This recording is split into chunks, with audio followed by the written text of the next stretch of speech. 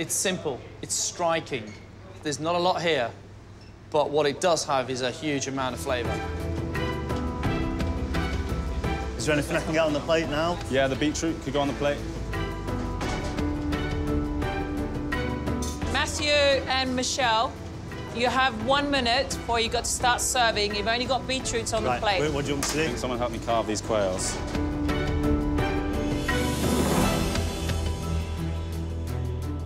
Now, herb-scented roast quail with a spiced confit leg in pastry. That sounds wonderful. I have to be honest, quail isn't really my cup of tea, should we say? You may be pleasantly surprised. OK, well, I'll give it a go. Right, guys, your time is up and the waiters are now waiting. Yes, chef. What? Yes, chef. 1 minute, we'll be ready. Good. Right, just the pastilla on the plate, we're ready to go. Yeah. Yep. Credit to the chefs, because it's a very elaborate creation. Very ambitious. See how it all works out. Chefs, it's looking really good, but we are late. Where's the parfait and where's the bread? It's here, it's ready to go. I hope it's proper homemade ciabatta, because the taste will be lovely. Can we start sending? We can start sending, we're ready to go. Okay. Service, please.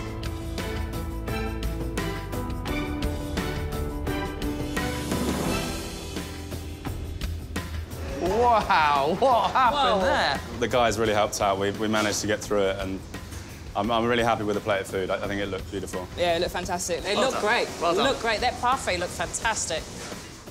Well done, Michelle.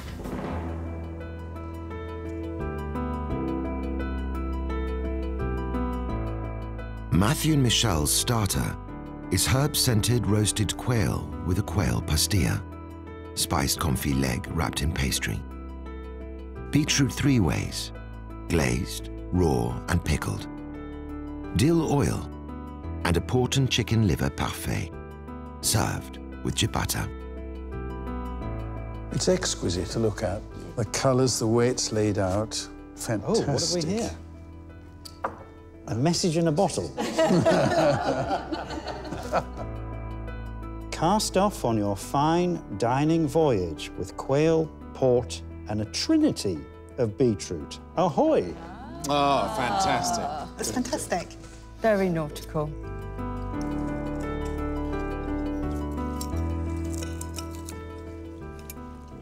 I take it all back. It's delicious. I love this bit as well, the spiced leg and pastry. It's fantastic. That's my favourite. I particularly like the parfait. Very, very smooth. Taste is perfect for me. The ciabatta is lovely and warm and fresh, so it has been made downstairs in the kitchen. Absolutely super. Really enjoyed that. The humble beetroot will never be the same for me. The different presentation of the beetroot I thought was really exquisite. I think the bar's been set very high for the rest of the meal. We have this little star of parfait, wonderful and pink in the middle. Just lovely with the warm, fresh part of the bread they've made. There's a lot of detail, a lot of skill, and these guys really did put themselves under pressure. Yes, it looked tough, but it was worth it.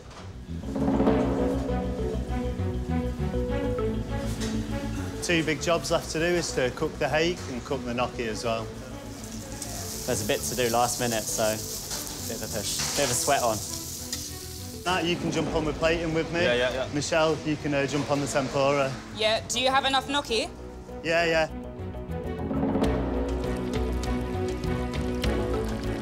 Guys, you've got 10 minutes. Yeah. Are you going to start plating on time? Yeah. Is everything ready? Gnocchi's about 2 minutes off. We'll start getting the rest of the garnish on the plate while we're waiting for the fish. I just want it to be nice and crispy. Nothing worse than having a soggy bit of skin. There's some very interesting contrasts there, isn't there? Nettle, gnocchi, tempura, mussels. Some strong flavours there. Ollie, Alex, you've got 5 minutes. Have you got the tempura mussels there? Do you want to go put a tempura, a top piece of gnocchi? It's going to be strong with mussels and hake, which is quite a delicate flavour. It's got maybe less elements as a starter. But having less elements means each one has to be absolutely perfect.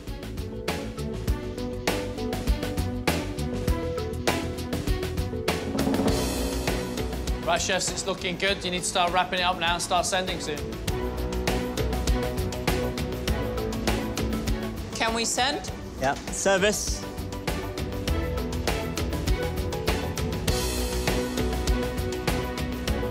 And this is the sauce to Take it, the yeah? sauce for that separately. Happy? Yeah. I think all things considered, we did really well. Put a nice plate of food out, everything was nicely cooked. Ollie and Alex's main course is roasted hake, served with nettle gnocchi, tempura mussels, pickled mussels, charred leek, borage flowers, and a mussel and dill oil veloute.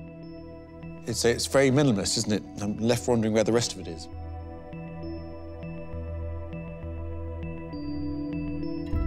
The hake was absolutely wonderful. It was white, it was soft, the skin was nice and crispy on the top. The sauce, really lovely.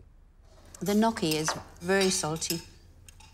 It is salty, but it's not dense as what I normally expect gnocchi to taste of. So it is a light gnocchi. The tempura mussel is not as crisp as I was expecting. The hake is very good. I suggest that's the best part of it all. It's beautifully. It's definitely the star of the show. It's simple, it's striking. There's not a lot here, but what it does have is a huge amount of flavour. The gnocchi, it's so soft, it's melting away. It's a really nice light main course to follow that starter. William, you look pretty organised. Are we ready for dessert? I think we're more than ready to get blown away by the dessert. Think of like you're a ballerina. Right now, I think I'm a ballerina.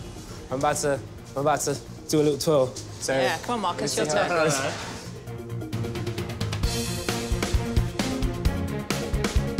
This, nice and easy. It's very soft, huh? You can see I'm shaking myself, so be careful.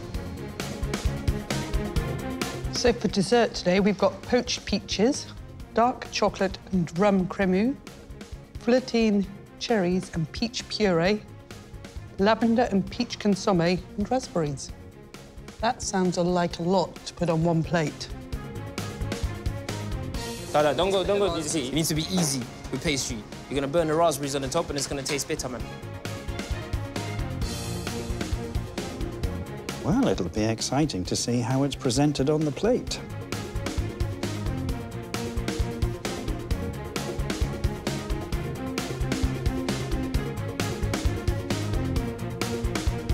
Oh, let's go. Let's go. That's bang on time. Because it's getting kind of soft.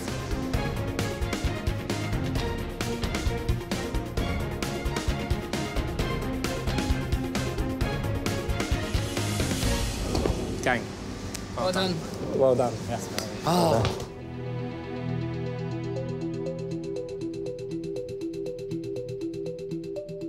For dessert, William has made dark chocolate and rum cremeux on a praline base, topped with a poached peach, cherries filled with peach puree, raspberries, a lavender wafer, elderflowers, and a peach and lavender consommé.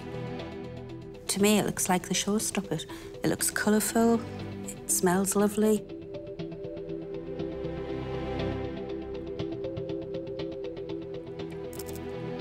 That's really, really good, isn't it? You've got dark, bitter chocolate. The rum. There's the rum, then there's sweet peach and raspberries, and then the lavender kicks in, doesn't it? It's just absolutely fantastic. But it's quite a big pudding. I'm amazed I'm saying this, but I think it's too big as well. I'm getting to the end of it now, just struggling to eat that last bit, so I think it could have been smaller. I'm not sure if my wife's watching, but this is the best dessert I've had this year. And I don't know, maybe for longer. It's absolutely exceptional. There's no two ways about it. It tastes good. Peach is beautifully cooked. The chocolate, it's rich, it's dense. I love it with this peach on the top. There's a lot to like about this dish.